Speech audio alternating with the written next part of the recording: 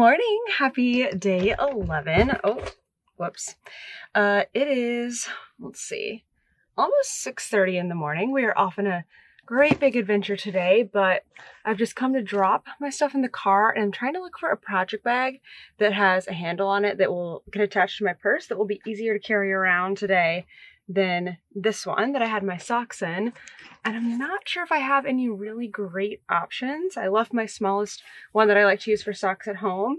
This one's a maybe just because it has a handle, but with the faux leather, it's a little bit heavy. I think I can actually make this one work. It's very lightweight and small, and it has a ribbon loop on it, so I might be able to clip it to, I have little clips on my purse that goes over the shoulder strap, so I think this is going to be the best one. So we are about to,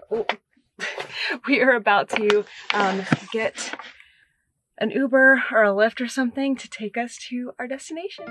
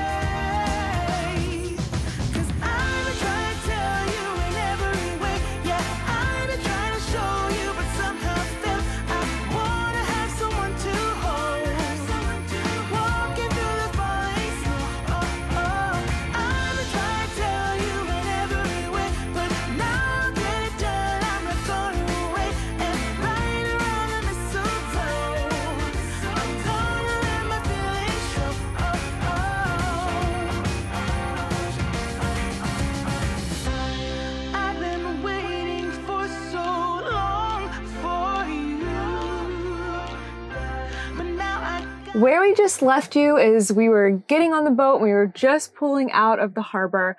But after that, we had to get a little bit creative because you can't actually film and put stuff on YouTube from national parks, but pictures are a-okay. So we have lots of pictures and we figured we'd just share our experience with you. So tell us where we went. I went to Dry Tortugas National Park. It's 70 miles west of Key West. Yeah. So maybe we can put a map. We can show you how far away it is. And it's close to Cuba. It's like 90 miles from Cuba, from Havana. Yeah. But there's a point in Key West that's also 90 miles, right? Didn't we just go to that? Maybe. Then maybe that's they're both 90 miles because it's kind of like the triangle. This. Yeah. But it is kind of cool. It's like way out there in the ocean, super small. There's not a road or anything. Like you have to take a boat or a seaplane. And there's no bathrooms on the island. We had to go to the bathroom on our boat, which was totally fine. But it was, I mean, there's like nothing there. I guess a few people live there to manage the space. And that's about it. But we learned a lot about it. So we're going to put pictures in as we share about it. So as we were coming up, we got lots of pictures going in. It is, I guess the island is kind of like this with like a tail, sort of, right? Would you say that? Yeah, that island is. Yeah. So is there more to the Dry Tortugas? Yeah. They gave us a whole tour, the whole thing. So I think they said 95% of Dry Tortugas National Park is under the water. Only 5% is up. There's 7 or 8 islands that make up Dry Tortugas. Was that the thing they kept saying, that there was like that many and then they discovered more, or like more have been recovered or something? I think some have like disappeared and some have come given like hurricanes, like blowing stuff up and everything. Yeah. But the main island, there's an old... a fort. Yeah, a fort. Like an actual fortress for the Navy. Yeah. And so it's I think it's hexagonal, but it was really cool, and it's all made of bricks. And one of the first things, once we got there and docked, we like walked around on our own for just maybe 20 minutes. And then we went on a guided tour with one of the people from the boat. Their name was Asa, and they were awesome. And we learned all sorts of cool things. Yeah. What was the one thing you were like, wanted to double check a fact? What was like your favorite thing? It's the largest masonry building in the Western Hemisphere.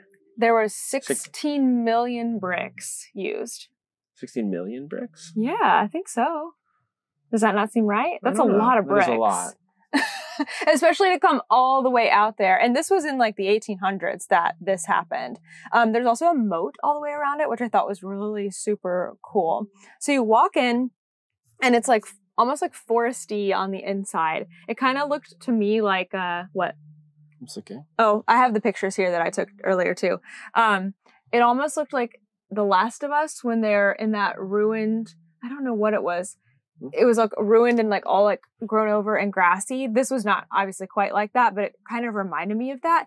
And then you could walk not quite the whole way around because there was like other building or other rooms in construction that had been built in, but there was, I think, 2 layers and then like a top layer that was grassy. And we got to go on all of them, which was so cool. It was 16 million bricks. Okay, 16 million. Oh, first thing Ken had to do, of course. Oh, I had to go get my a pen so I could do my Junior Ranger booklet. Yes, so we went by the visitor center. And then we just started getting a tour around. And we won't bore you with all the details, but I do think it was pretty cool. Yeah, we learned some cool things. Like the cannon on top could shoot, what was it, like a 400-pound cannonball 3 miles. Yeah, something crazy like that. And it was, I don't know, it was just interesting to walk around. And there's that cool thing that I think you have a picture of that they would like, for the normal cannons, they would take like a cannonball and heat it up really hot. Oh, yes, yeah. And use like tongs to put it into the cannon, and then they would shoot it, and it would like skip over the water towards a boat and hopefully hit its hole. Mm-hmm. And the fort is called Fort Jefferson. I forgot about that. It was also designed to like withstand attack for a year. Yeah, yeah. And it never got used. They would just like had it ready, and then it kind of, I think they were saying like not technology, that's not the right word. The like advancements in weaponry and stuff like was growing faster than they were building the fort. Like the development of artillery. The development of artillery, yeah. But it was still really cool. And one of the cool things I feel like this is important. This is not, there was really difficult terrain everywhere. We climbed up lots of stairs. This was not a very accessible place to go to. So just putting that out there, that we also had a 2.5 hour boat ride there and back, which was, people did have small kids on. I was kind of surprised, like people had small babies on, because it was like bumpy and uncomfortable for us at times. So just in case you're thinking about doing it, we thought it was really fun, but there's definitely some things you might want to look into. But the stairs were really interesting because we had to go up the stairs. Basically, everyone had to kind of go against the wall because that was the only part of the step that was wide enough for your whole foot to fit on. The step kind of narrowed. They were spiraling staircases. And the tour guide said that was by design because they didn't want people to be able to just rush up the stairs. They kind of wanted to force, like if an enemy was invading or whatever, they would have to do like one person at a time up the stairs. And they somehow did it where it would be harder to like shoot your gun or something like that. I don't know. It was very interesting. Because I think it was if you're right-handed and you're going up the stairs, it's going to be harder to twist to the left. Yeah. That was super interesting. The view from the top was really, really cool. That was a lot of fun. And we could walk around it like pretty much the entire way around. On top, like it's like way up. Yeah. The water is also so blue. It was so pretty. And so after we did our tour, they had lunch for us. It was nothing super exciting. Jersey Mike subs. Like catered Jersey Mike subs. But Jersey Mike's, when you get it there, tastes so much better. Yeah, it was like a catered But it was fine. sub. Yeah. Yeah. And so we kind of rested inside the boat with a little air conditioning. And then we went and we got our snorkel gear and we went snorkeling for like 30 minutes. The water was pretty cold. It was. But we did see some cool things. We didn't take any pictures underwater. Maybe one day we'll have.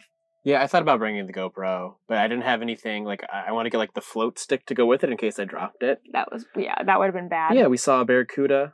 We saw 2 different schools of fish, like some that were really tiny and some that were kind of big. That was super cool too. Yeah, there was a bunch of cool stuff. And I had never been snorkeling before, so at first I was really worried that I wasn't going to be able to make it more than 5 minutes because I was just treading water, which is exhausting. And then I figured out how to float on my stomach and look around, and I didn't want to get my hair wet, but then I did, and that's why it looks like this because it's really salty, and I don't know if I should brush it out and untangle it or just leave it until I can have the chance to wash it again because we're not going to get the chance to shower till tomorrow night. Yeah.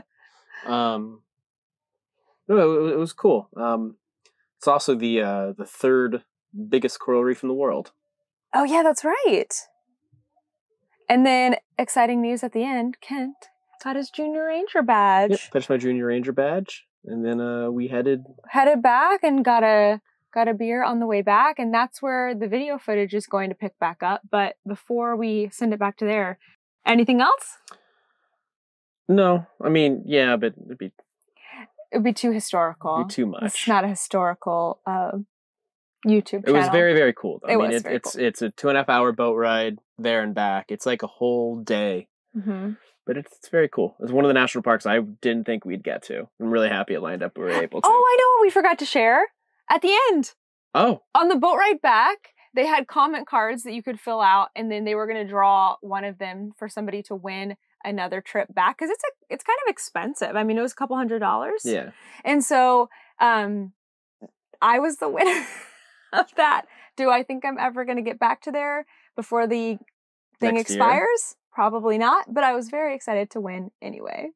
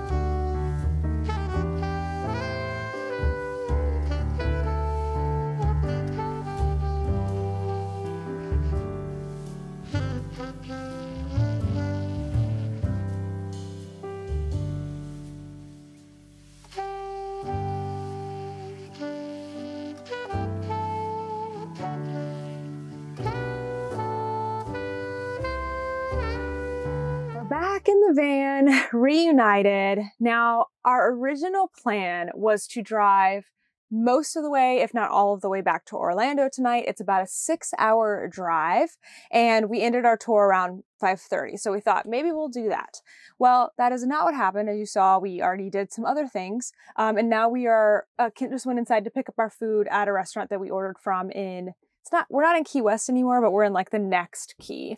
But what changed our plans is that we are going to be meeting some Love and Stitches members tomorrow at a yarn store, and it is like halfway between Orlando and where we are now. So it just didn't make sense to go all the way back up to Orlando and then try to figure out another time to drive 3 hours down. So we just decided we'll kind of delay going back a little bit, sleep in the van tonight. That was kind of our backup plan anyway, to sleep in the van if we didn't want to drive 6 hours back to Orlando tonight. So that's what we're doing tomorrow. So anyway, we're just kind of slowing down everything. Got our food? Yeah. And we have one more key lime pie. Why we have 4 little boxes in here? Because maybe bread or something? Yeah, I'm gonna open this and look. What is this? Yeah, I don't know. Okay, I'm gonna show the advents real quick and then we can show what we're eating tonight because I'm excited. We got. Oh, you get a side salad, I guess, with yours? Guess so. We got to squeeze in one more Key West meal. So I'm just gonna show the advents and then we'll eat.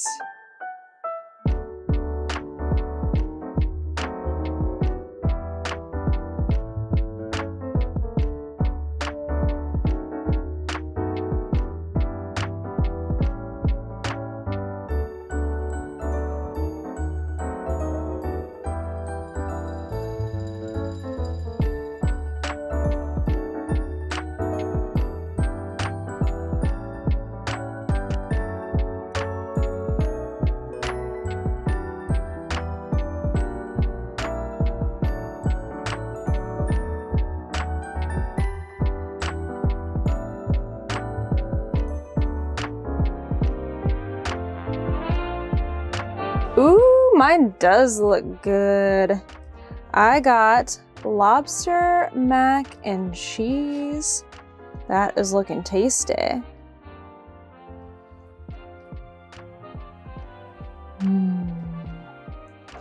And Kent got fish and chips. And of course we have a key lime pie to try later.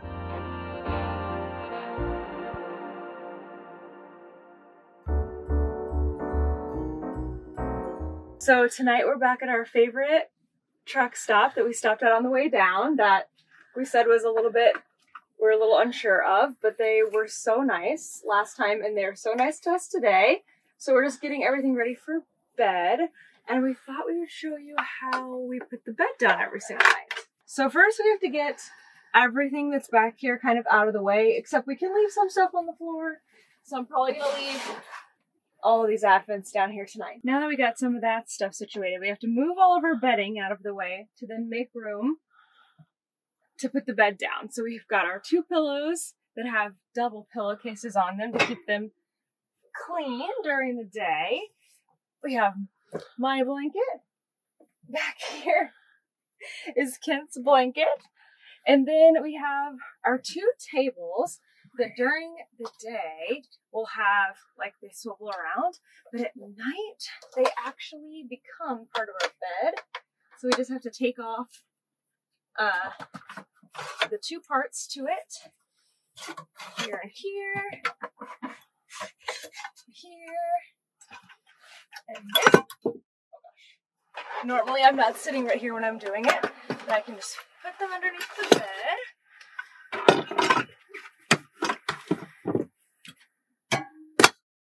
And then, this is really cool, these actually slide in to here, like so.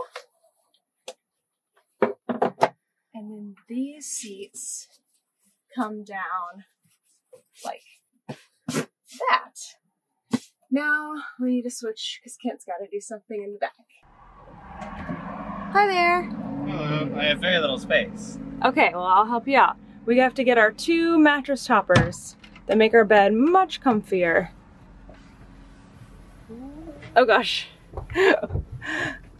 I got it. There's 1. 1 and 2. Thank you. Now that our mattress toppers are here, I have a little switch right here that brings down the rest of the bed. Actually, Kent, you might want to hold that back here so everyone can see it better. Can you see it? Yep. Brings it down. Now we have a nice queen size bed, and the rest of this, you can just watch me. We can speed it up. I'm just going to get everything laid out nicely.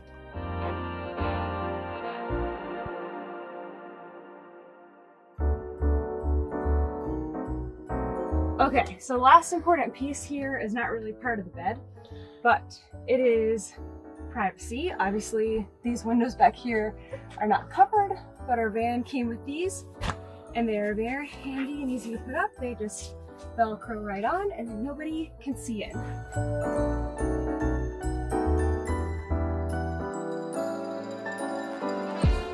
And now we're all ready for bed. And I think we're gonna end it here tonight because we have another early day tomorrow. See you tomorrow.